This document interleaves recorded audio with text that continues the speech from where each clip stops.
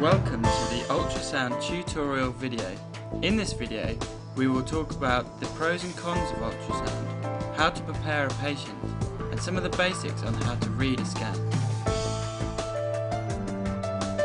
Some of the benefits of ultrasound include no radiation, and ultrasound can image blood flow and other moving objects. Some of the disadvantages include the fact that ultrasound can't image through bone, and it is also user dependent.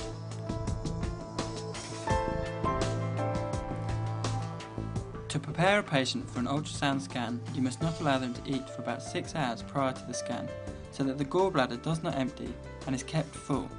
Giving clear fluids such as water is allowed, as this will fill the bladder.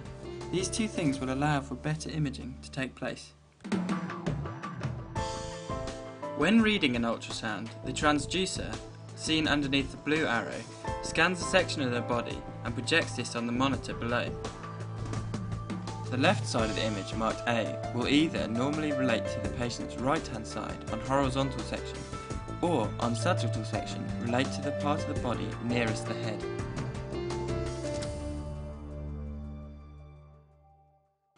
Now we're going to have a look at some ultrasound scans. Our first scan is taken from the epigastric region, looking up into the chest.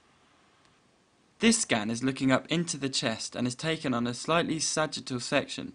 Here we can see parts of the heart and the intraventricular septum. As the transducer is moved, we can see the left lobe of the liver. The next series of scans are taken from the right hypochondriac region. When scanning the right hypochondrium, we can see the inferior vena cava with some of the hepatic veins feeding into it.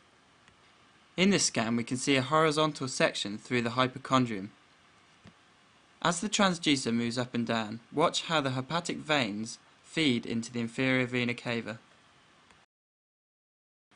Another thing you can look for while scanning the liver is the liver edge. This is useful as an irregular edge may suggest some pathology. You can also measure blood flow in the liver using colour Doppler as shown here.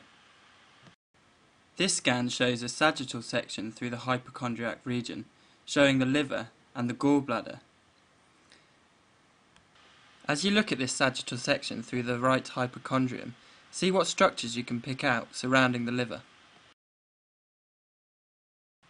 Some of the structures you would expect to find around the liver are the gallbladder, the inferior vena cava, and around the top of the liver, the diaphragm.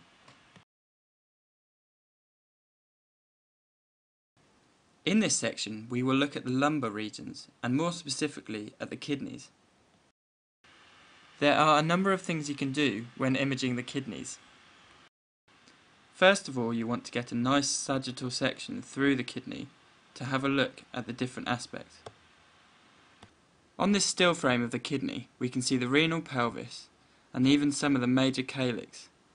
We can also see the renal border or renal capsule. Another useful thing while ultrasounding the kidneys is to check the blood flow through the kidneys. This may be useful when trying to elicit any vascular pathology.